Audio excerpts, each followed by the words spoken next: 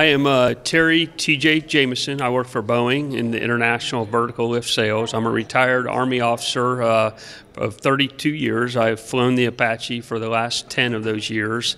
And my son actually flies the Apache in Afghanistan today, so I have a very long commitment to this aircraft.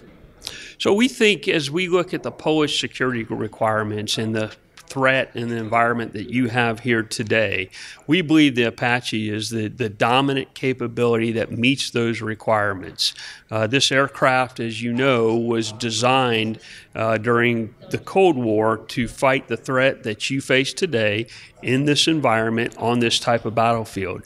That aircraft has been continually modernized since its first inception, first with the H-64A model, and then it went to the H-64D, and today we have the H-64E. So we've continued to modernize that aircraft to meet the threat that you have.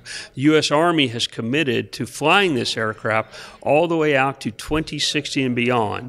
So as you come on board with the H-64 Apache, you are tied with U.S. Army's modernization program to continue to maintain its dominance on the battlefield. As the threat evolves, so will this aircraft. What we like to say is this aircraft offers combat overmatch through a total integration of systems. So it's not just about this aircraft and the great capabilities it has, but its ability to integrate all of the systems on the battlefield. And I'll talk about three of those real briefly.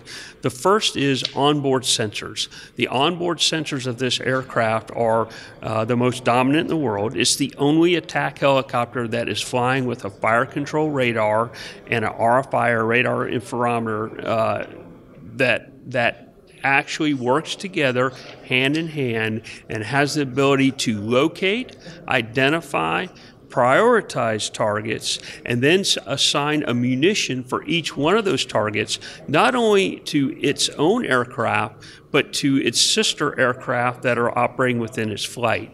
So that's the first onboard sensor we have. The second onboard sensor we have is the MTADS, which is the sight sensor laser. It's got an integrated laser. It has thermal imaging, day color sight, the ability to locate targets. I was first exposed to the modernized MTADS in 2008 in Iraq, and it was an absolute game changer in that fight as we were able to identify and locate targets well beyond the range of munition systems, well beyond the range of the enemy's ability to detect you.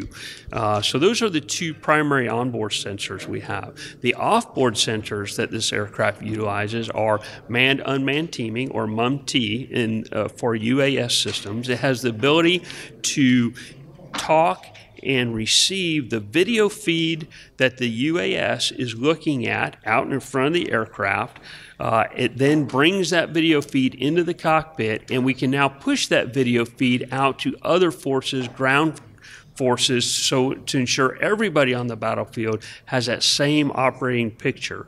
So the last offboard sensor I'll discuss is Link 16, which Poland is very familiar with. You've been using for a period of time. Link 16 now brings in the entire joint fires network. Your F-16s are integrated into Link 16, and it gives everybody that common operating picture on the battlefield, and is the ability to push our operating picture out and pull in the ground components picture. So total integration in a combined arms environment working with the ground maneuver force. The last aspect I'll talk about of total integration is interoperability. So as we played out several war games, actually 3 war games in the last 18 months here in Poland, we demonstrated interoperability. What I mean by that is when you are fighting as part of a coalition with allies who have the same aircraft, the same platform as you, makes a significant difference on the battlefield, because through interoperability, now not only do you have common tactics, techniques, and procedures, but you also have the ability to take advantage of the sustainment and logistics trail of your fellow partners and allies on the battlefield. Imagine for an instant, the United Kingdom, the Dutch, the United States, and Poland all having the same platform, and the ability to land in a Dutch rearm, refuel point, a U.S. base, or a U.K. base, and be able to have maintenance, rearm, refuel, all done on your aircraft. Think about what that does from a planning perspective for your planners as they have to plan the fight and develop a plan against the threat that you face today. So industrial cooperation, Boeing is the largest aerospace company in the world.